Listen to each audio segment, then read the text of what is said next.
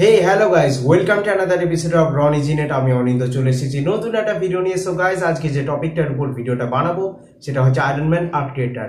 So guys arc রিঅ্যাক্টরে বিভিন্ন design আছে, তার মধ্যে আজকে বেছে নিচ্ছি আয়রন ম্যান 2 তে যেটা দেখানো হয়েছে সেই ক্লাসিক ডিজাইন যেটা রাউন্ড শেপের মধ্যে আসে।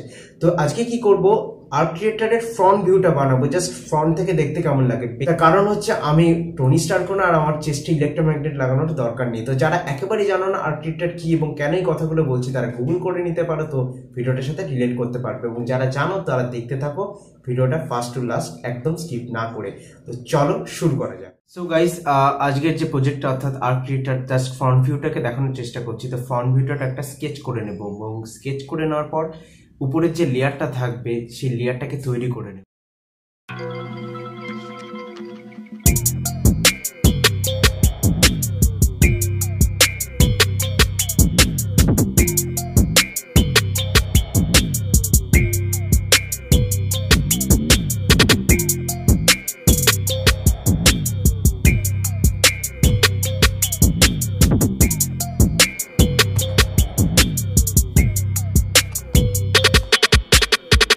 তো বেসিক লেয়ার কমপ্লিট হয়ে গেছে, সেটাকে ট্রান্সপারেন্ট প্লাস্টিক শিটের সাথে আটকে দিয়েছি এবং আলটিমেটলি কাট করে নিয়েছি।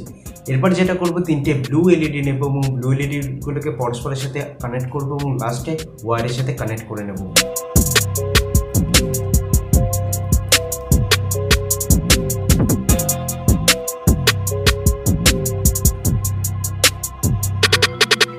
সো গাইস এবার যেটা করব, আমার হাতে রয়েছে শু পলিশের যে কি খাপ রয়েছে সেইটা মেটালের।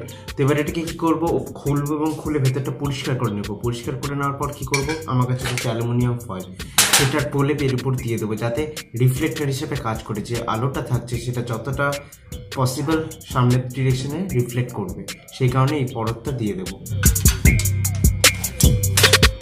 সাদা প্লাস্টিক দিয়ে একটা পর্দা তৈরি করে নেবো যাতে আলোটা ফিল্টার হয়ে বাইরে আসে, এবং যে খাপটা রয়েছে সেটার সাথে ফার্স্টের যে লেয়ারটা ছিল সেটা সাদা ফিল্টারের উপর দিয়ে লাগাবো।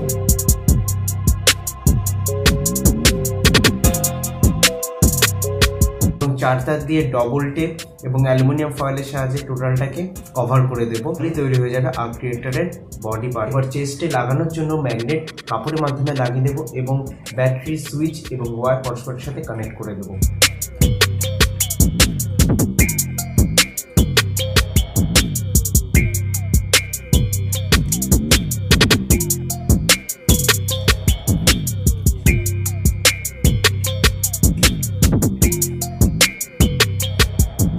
তো গাইস আজকে প্রজেক্ট কমপ্লিট হয়ে গেছে। এবার যেটা করব, এটাকে চেস্টে সেট করে নেব। তো আগে সেট করব এবং তারপর টেস্ট করে দেখব।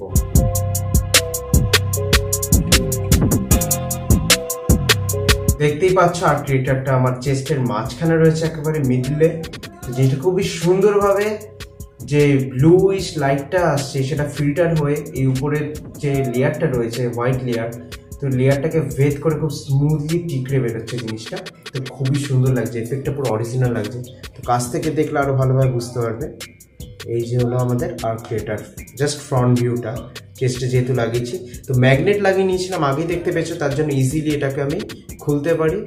এই যে দেখো, আবার ইজিলি এটাকে লাগিয়ে দিতে পারি মিডলে। সো গাইস এই ছিল আজকের প্রজেক্ট, আশা করি ভালো লেগেছে। যদি ভালো লেগে থাকে তাহলে অবশ্যই একটা লাইক দিও, কমেন্টসে জানিও আরও কিছু জানানো থাকলে, এবং ভিডিওটা প্রচুর পরিমাণে শেয়ার করো।